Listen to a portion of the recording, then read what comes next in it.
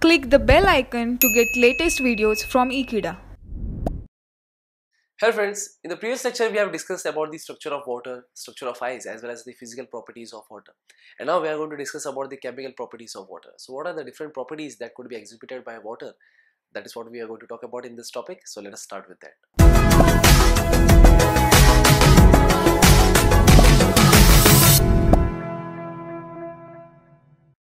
So talking about the few properties of water, the first one, let me talk about that. That is, water is basically amphoteric in nature, and that is what we know.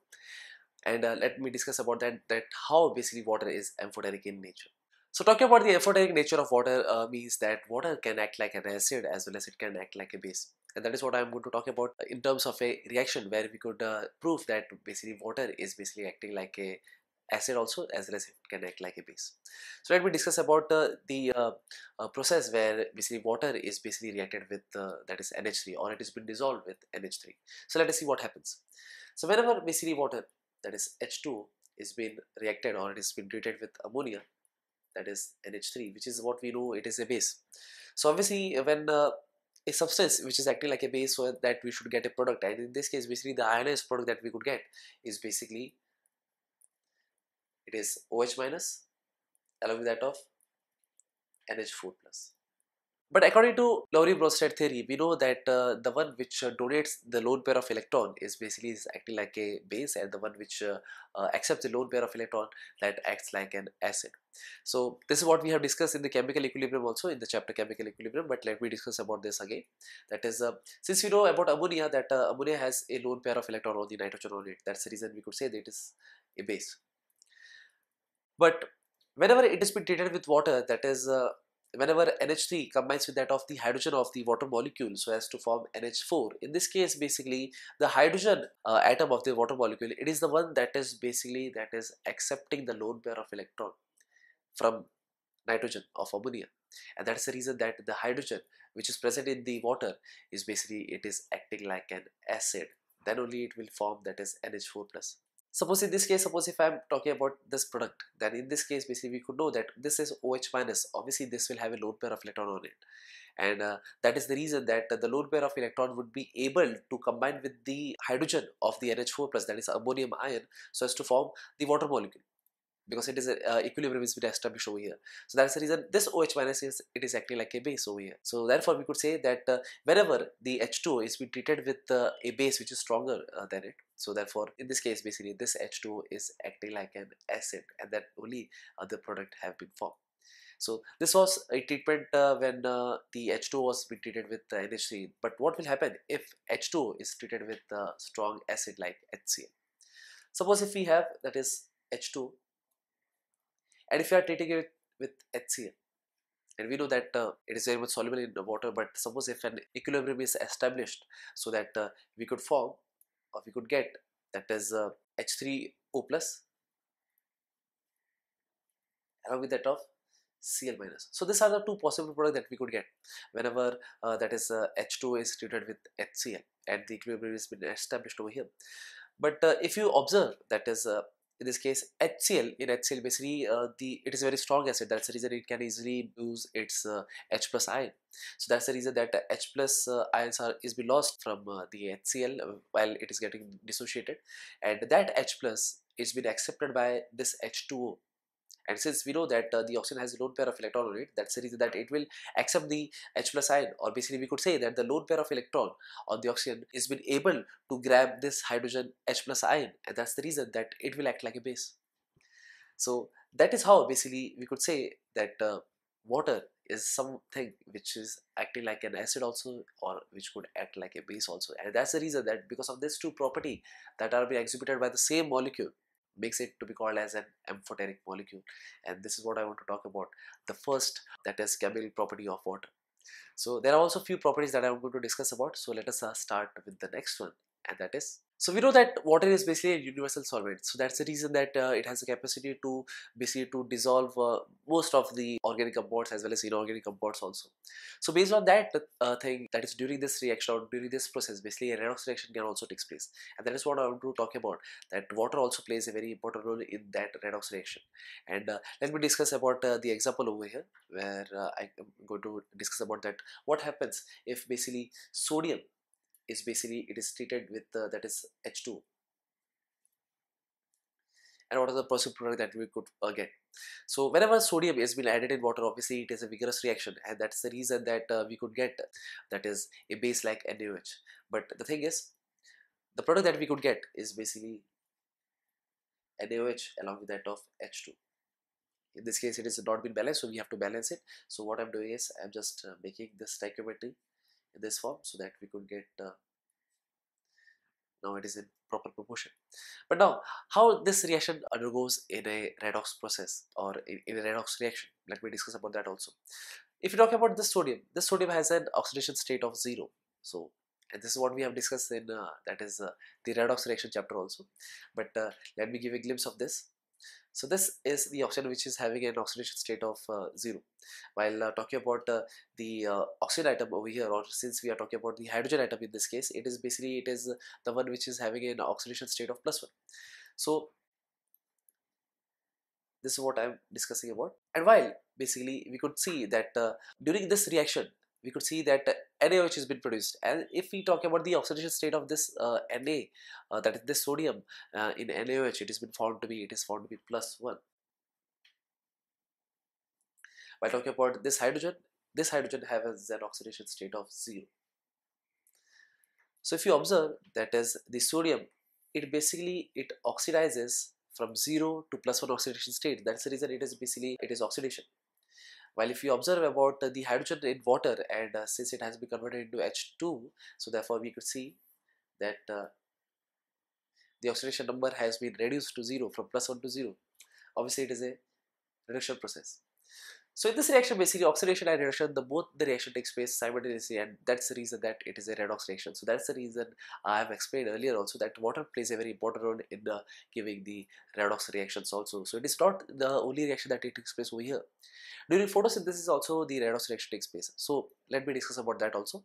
So if you say that is during photosynthesis, basically the carbon dioxide that is being intake by the plants or trees, so in that case basically that carbon dioxide is basically used for making food like glucose. So glucose is the one that is a very good source of energy, and that is how basically the reaction takes place, and that is what I'm going to talk about here. That is whenever that is 6 moles of carbon dioxide is being reacted with water, and that is what is present in the plants, suppose.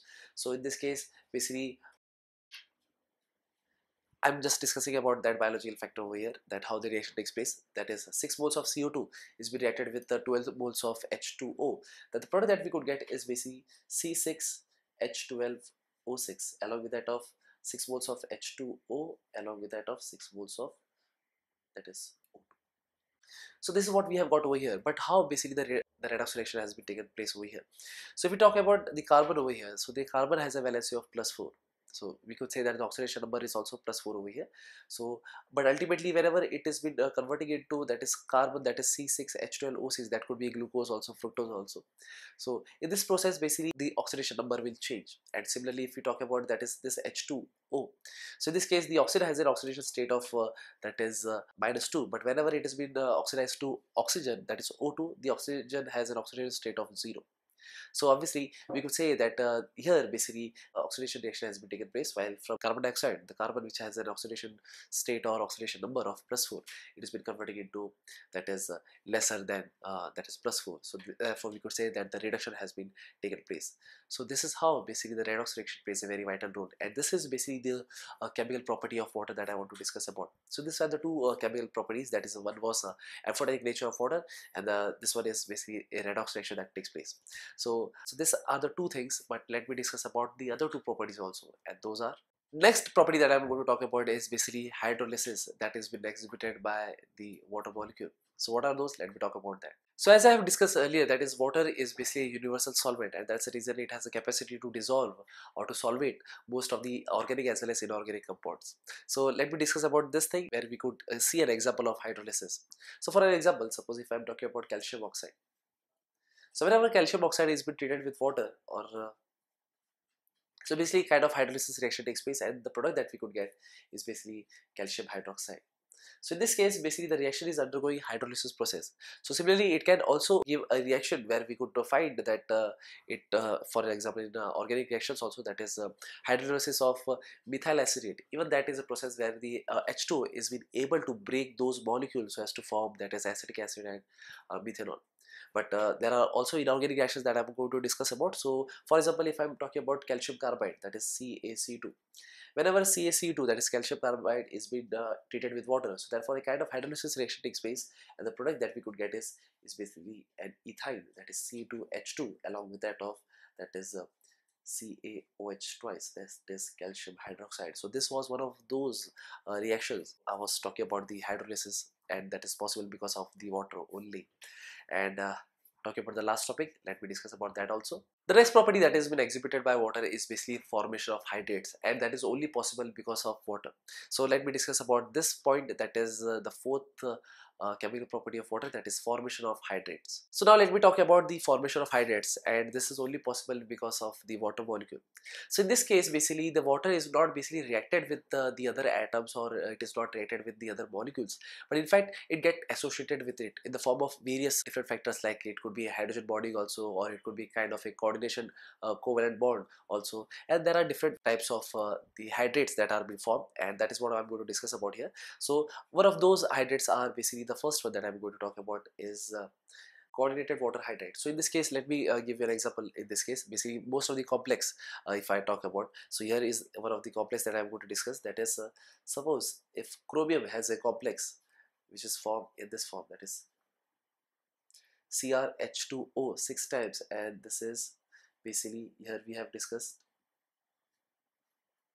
in this form. So you could see that the water molecule is basically, it is acting like a ligand, and that is what it is forming, a coordinate covalent bond with the chromium, and this is what the complex has been formed. So even this, in this case, basically water is not reacting with chromium, it is basically, it is attached with chromium.